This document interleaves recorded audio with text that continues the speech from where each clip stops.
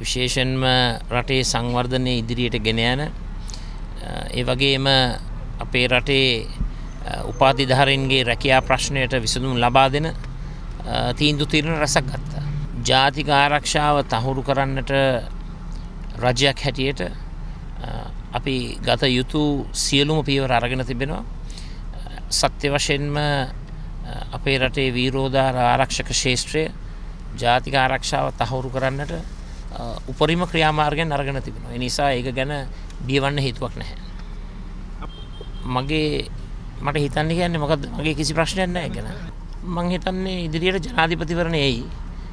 ඉන් පසුව ඒ ලබා දුන්නු තීන්දුව తీරන වලට අනුකූලව පාර්ලිමේන්තුවේ අනපනත් ගෙනල්ලා පළාත් සභා මැතිවරණයක් තියෙනවා. අපි පවත්වන හැම රැස්වීමක්ම එක්සත් ජාතික පක්ෂයේ රැකවරණයේ ආරක්ෂාව උන්නතිය තකා කරන රැස්වීමක්. ඒ නිසා පුද්ගලයෝ කේන්ද්‍ර කරගෙන කරන රැස්වීම නෙමෙයි, මේක පක්ෂය ශක්තිමත් කිරීම සඳහා කරන රැස්වීම. මම කොහොමද LPT ප්‍රාදේශ සභා ඡන්දය කල් දාන්නේ? ඒක මතයක් විතරයි, ඒක බොරු මතයක්. අපි අනිවාර්යයෙන්ම හැම අභියෝගයක්ම ජයග්‍රහණය කරන පාර්ශවයක්. ඒක මම හිතන්නේ අසාධාරණයි. මොකද එක ප්‍රාදේශීය සභාවකින් රටක ඡන්දයක්, රටක තීන්දුවක් නිර්මාණය වෙන්නේ නැහැනේ. මම හිතන්නේ පක්ෂය ඒ සුදුසු තීන්දුව తీරන ගනි.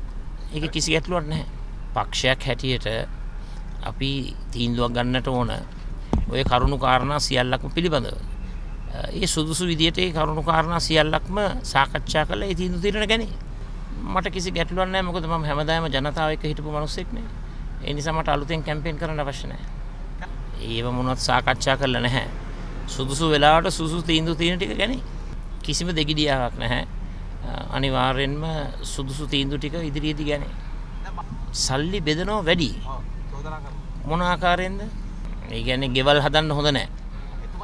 නිවාස ණය දෙන්න හොඳ නැහැ. නිවාස ආධාර දෙන්න හොඳ නැහැ.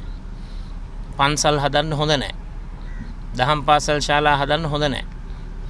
අටම ස්ථානයේ 12ම ස්ථානයේ දියුණු කරන්න හොඳ නැහැ. දීඝවාපියේ චෛත්‍ය ප්‍රතිසංස්කරණය කරන්න හොඳ නැහැ. ඒකද කියන්නේ? ඒ කියන්නේ ගෙවල් හදන්න හොඳ නැහැ. නිවාස ණය දෙන්න හොඳ නැහැ. නිවාස ආධාර දෙන්න හොඳ නැහැ. පන්සල් හදන්න හොඳ නැහැ. දහම් පාසල් ශාලා හදන්න හොඳ නැහැ. අටම ස්ථානයේ 12ම ස්ථානයේ දියුණු කරන්න හොඳ නැහැ. දීඝවාපියේ චෛත්‍ය ප්‍රතිසංස්කරණය කරන්න හොඳ නැහැ. ඒකද කියන්නේ? ඒ කියන්නේ ගෙවල් හදන්න හොඳ නැහැ. දැන් මං අහන්නේ ඒකද කියන්නේ? ඔය කරන එක හොඳ නැහැ කියලා.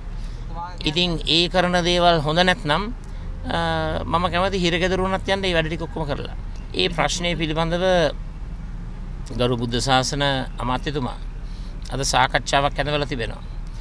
අපේ නිලධාරීන්ුත් ඒට සම්බන්ධ වෙලා සුදුසු තීන්දුවක් ගන්නට අපි කටයුතු කරනවා. මෙහෙමයි. මම රාජ්‍ය දේපල, රාජ්‍ය සම්පත් හැම දෙයක්ම උපයෝගී කරගන්නේ පොදු ජනතාවගේ සුබ සිද්ධිය උදෙසත්, සම්බුද්ධ ශාසනයේත් ඒ වගේම ආගමික සිද්ධාස්ථානත් වැඩි දියුණු කිරීම සඳහා.